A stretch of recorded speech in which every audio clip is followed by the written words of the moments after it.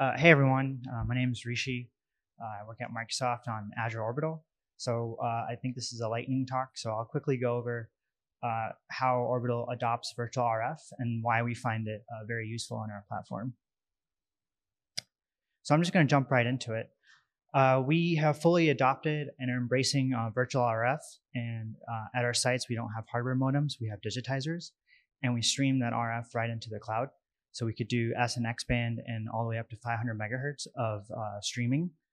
And there's two ways we do the software radio modem. We can manage it for you, or you could bring your own. So we deliver the VIDA RF right into the customer VNet in this case.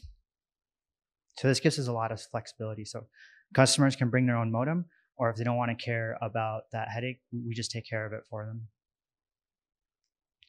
So what does this do? It enables us to be very agile. So typically for spacecraft communication links, we find that each link is unique and each spacecraft is unique. And there's always like certain parameters that are specially, attributed to that particular link. So it's not, you can't just get one hardware modem that fits all. So what does that mean? Vendor diversity is not possible. You have to pay a lot of money on NRE to onboard each customer. It's not flexible. And doing ground station service generally just becomes really hard. So we adopt virtual RF and we build it on top of VIDA 49. So that's now Diffie. And we work with a ecosystem of partners, Kratos and Emergent now and more to pull that together. So that's the options that we have right now with Diffie. If everyone, as everyone conforms to this standard, we can, in theory, begin to onboard a lot of these players into Orbital and offer their software modems as well. So another aspect about virtual RF is actually in the architecture as well.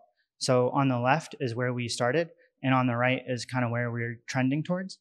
So before we had a conventional deployment model, so just hardware modems, supply chain issues I talked about, security is a hassle, and on-site maintenance is also a hassle. So where are we today? We have the cloud-based virtual modems and digitizers at the site. What does that mean? We can do some really cool stuff with capacity management, like channelization and combiners. If you have multiple channels in one band, we can scale really fast. And we're kind of future-proof in some ways that we can easily adopt DVB-S2 and S2X and whatever other new waveforms that come online. And where do we see this going?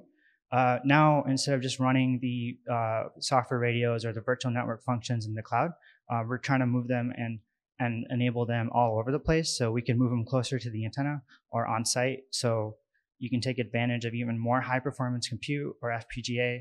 There's options for even higher security. And then another benefit for on-prem use of these software modems is you can get really consistent with your DevOps. So you could go from lab to flight. And that's something I'll talk about tomorrow. And that concludes my lightning talk. And there's a picture of a ground station at our data center at Quincy. So that's a 6.1 meter dish, X over Y, and it's in a radome. And in general, that's what data centers look like from the outside, just kind of plain gray buildings, not much to see. Highly secure. And oh yeah, I'll be at the desk now and today and tomorrow in case anyone has questions.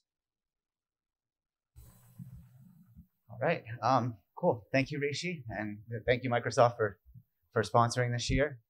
And yeah, definitely check these guys out at the expo hall. Any questions in the room here before we head off to break? All right.